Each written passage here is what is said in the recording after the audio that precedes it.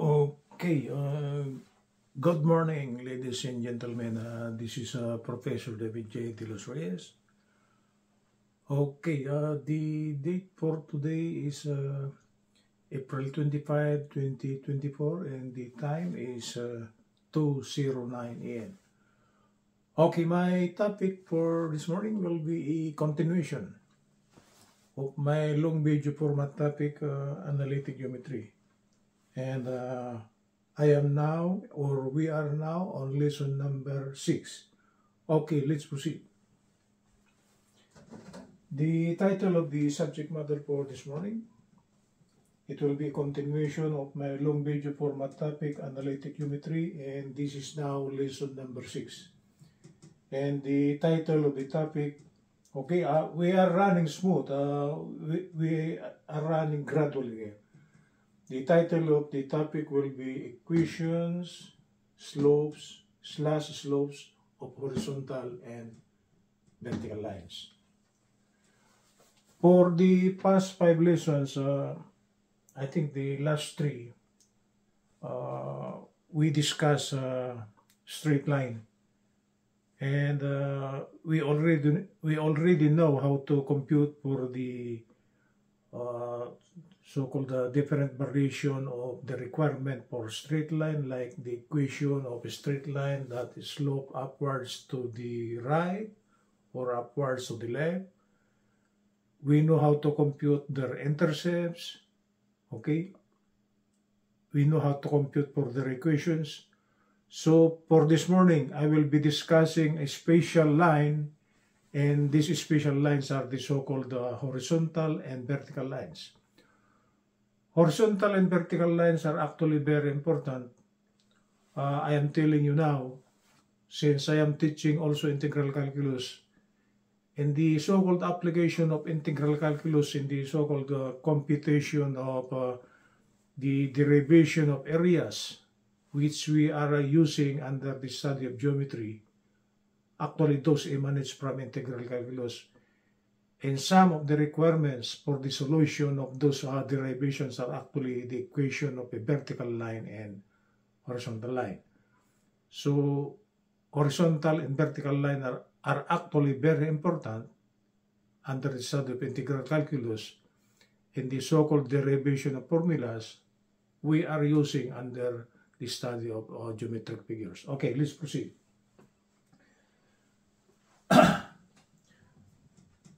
We are now familiar with the line upwards to the right, upwards to the left, okay? So how about the so-called horizontal line and vertical line? Okay? Do we know the equations of those? Or could we solve for the slopes of the horizontal and vertical lines? So that's actually our topic for this morning. So if I will try to bring out our figure, still we are on the Cartesian coordinate system, right? This is the y-axis, this is the x-axis, x, this y. And I drew a horizontal and vertical line on the Cartesian coordinate system. The horizontal line is this one here.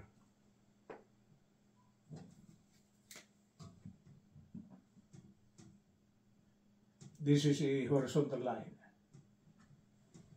And the vertical line is actually this one. This is the vertical line. Okay. How do we know the equation of this horizontal line and this vertical line? And what are their slopes supposed to be?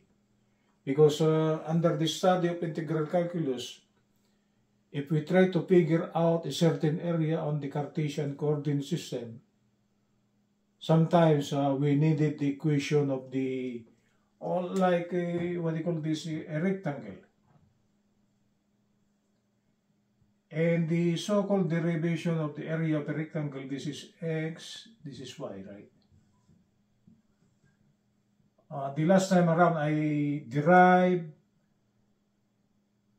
under my random topic. This is width, this is length. And under the study of integral calculus, sometimes we needed the equation of this portion here. This is actually a horizontal line, and sometimes we need the equation of this vertical line, and this is actually a vertical line. Because if we got a vertical slice here, this is now integral calculus. Sometimes we needed the equation of this side here and this side for us to formulate the differential area and how to compute for the area of that geometric figure. Okay? So our knowledge of the so-called vertical and horizontal lines, we will be needing it here. So if you do not know how to bring out the equation of a horizontal and vertical line, you cannot solve this problem. And you cannot derive the formula we are using under the so-called study of geometric figures. So that's the importance of the so-called horizontal and vertical line. Let's go back here. This is a horizontal line, this is a vertical line, okay? There is an intersection point over here. And I will try to designate the coordinates of this intersection point here. The intersection of the horizontal and vertical line, the coordinates are actually A and B, meaning the abscissa here is A and the ordinate is B. Okay? Okay, let's try to derive now the equation of the, let's start with the horizontal line, the equation of this one. What will be the equation of this horizontal line here? So I will bring out the summary or the annotations, okay, and how to bring out the equation of the horizontal line and vertical line, and so with their slopes. Number one annotation.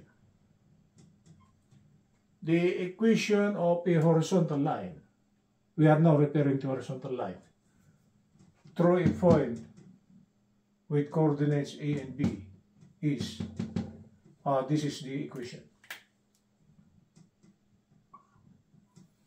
It says here, if we are given points A and B here, and there should be a horizontal line that passes through this point here. If we try to bring out the equation of this horizontal line, this is the required equation. Okay? All throughout, y is equal to b. The equation of this is y is equal to b. Just take note of that one. If it's a horizontal line, the equation should be y is equal to b. The equation of this one is y is equal to b. Why b?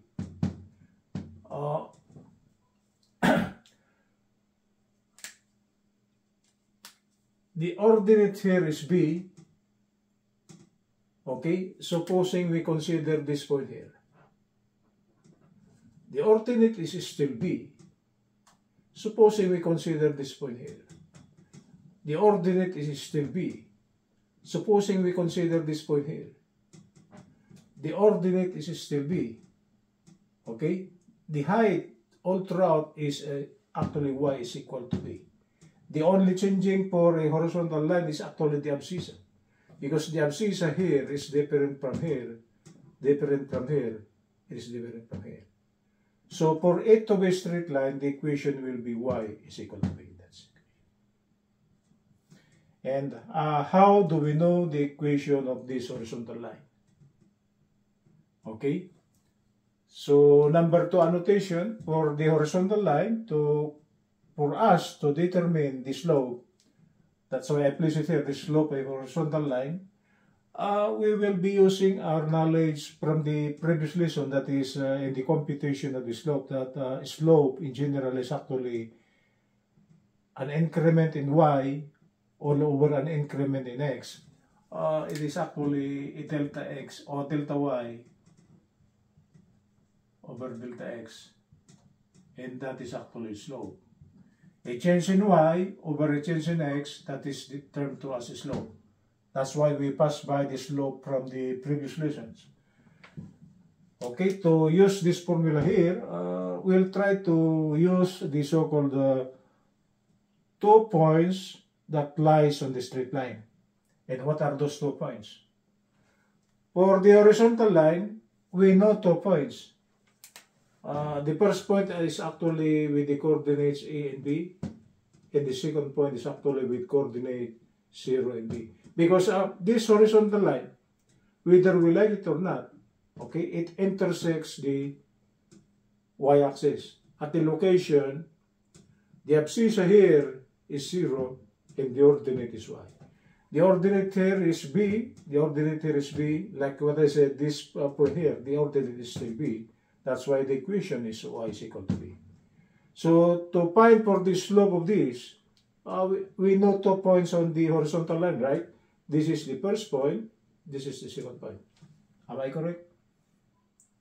This is P1, and this will be P2, right? So I place it here. We know 2 points on the horizontal line, and for P1, the coordinates will be 0 and B, 0 and B. The abscissa here is 0, the ordinate is B. So the first point is actually designated by the coordinates 0 and B, 0 and B. So I place it here. X1 should be 0, and 1, 1 will be equal to small letter b. For P2, it should be this point here. P2 should be with the coordinates A and B, that's why I place it here. For clarity, X sub 2 will be equal to A, and Y sub 2 is equal to B.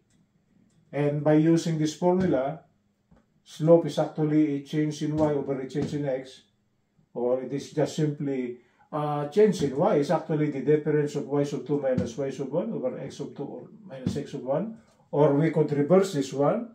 The subscript 1 will be ahead. It is the same as just Y sub 1 minus Y sub 2 over X sub 1 minus X sub 2. But I prefer that the first subscript should be 2. For me. Okay? So slope for the horizontal line will be Y sub 2 minus Y sub 1 over X sub 2 minus X sub 1. Substituting values. The ordinate at the first point is actually B. And the ordinate at the second point, is B. Okay, this is Y sub 2.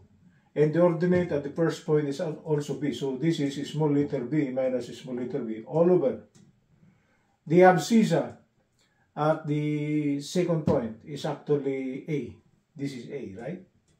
And the abscissa at the second point, which lies on the y-axis, is actually 0. So this is A minus 0. B minus B is 0, and A minus 0 is A, and 0 over A is a real number, right? Real number. And a 0 over a real number, positive real number is 0. So, as per our computation, if we are referring to a horizontal line, from now on, this slope should be equal to 0. Okay? This will not change. For as long as the line is horizontal, this slope is 0. Right? This is a horizontal line, the slope will be 0. This is a horizontal line, the slope will be 0. The line that is placed on the board, the slope is 0. So for as long as the line is horizontal,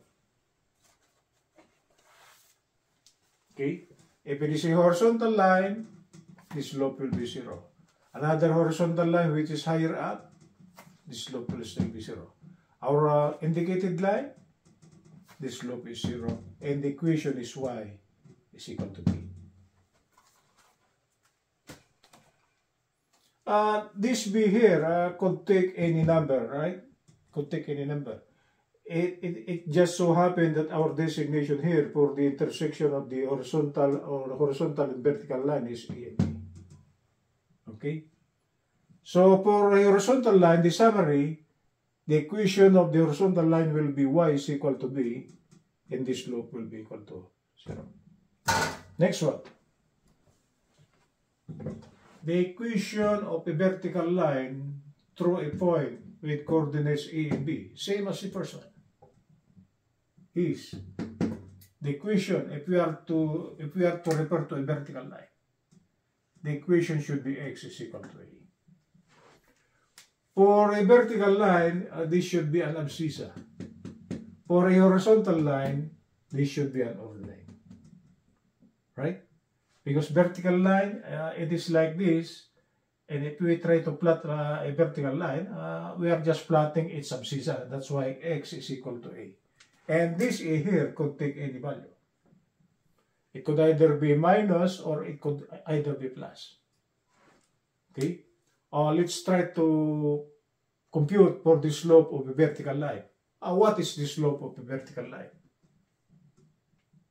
Okay?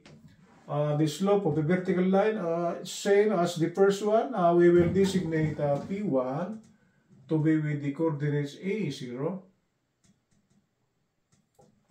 For a vertical line, this will now be our new P1, right? That's the P1 for the horizontal line, right? So I place it here. Considering a vertical line, our P1 will be with the coordinates A0. Because whether we like it or not, this vertical line intersects the x-axis at the location A0. The coordinates of this one will be A0, whether we like it or not. For as long as the line is vertical, it intersects the x-axis at the location A and 0. That's why our point number 1 here is actually with coordinates A0. So for clarity, we will place x1 to be equal to a and y sub 1 will be equal to 0. At this location here, the abscissa is a. The ordinate is 0. It doesn't go up, it doesn't go down, it is 0. Right? And we consider point number 2 to be the intersection. The coordinates will be a and b. So this is a and b.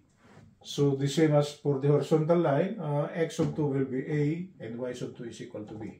And again, by using the formula slope, is actually change in ordinate over change in abscissa. Considering these 2 points here, I will be using the formula, the subscript 2 will be ahead, right? So I will place it here. Am I still on camera? The difference y sub 2 minus y sub 1 over x sub 2 minus x sub 1. Y sub 2 is actually b, the ordinate at point P number 2. And the ordinate at the first point is actually 0. So this is minus 0. All over. X sub 2 is actually a. Okay? And x sub 1 is also a. Okay? This is also a. Because as long as the line is vertical, okay, even if we try to move the point going up or going down, the abscissa will be constant. That's why the equation is x is equal to a. Right? So if we now try to simplify this one, this is b minus 0. B is a real number. It will still be, b minus 0 will still be a real number b. And a minus a, assuming they are both real numbers, we are taking the difference. A real minus real will be 0. So what will come out? It will be b over 0. And if we try to compute for b over 0, like what I said, any number divided by 0 is actually designated by this symbol here, infinity. Or the equivalent of infinity is actually undefined. Because if we try to use our calculator just to prove that one, actually we have proven that one already, that any number divided by 0, because there are many numbers, okay, before it becomes 0, there are so many numbers. That's why when it reaches 0, that number now will be very, very big number. Like what I said, supposing 5 divided by 0, okay, what will come out? It's just an error or undefined, meaning to say this calculator could not hold the exact value of the number. That's why it's an error, or that is termed to as infinity, or just simply undefined. Okay, so for as long as the line is vertical, the slope will be infinity or undefined. Okay, from now on, as long as the line is vertical, the equation will be x equal to a, where this a here could take any value. It could either be plus or minus, and the slope will be equal to this symbol here, and this is termed to as undefined. Okay, that's it, guys. These are just the added needed added concepts for us to tackle integral calculus because the so-called computation of the so-called derivation of formulas we are using under the study of geometry, like the area of a rectangle, the area of a circle, the area of a triangle. It's all derived from integral calculus, and sometimes we needed some equations for those straight lines involving those geometric figures. Okay, good morning from Los Angeles, Professor David J. De Los Reyes.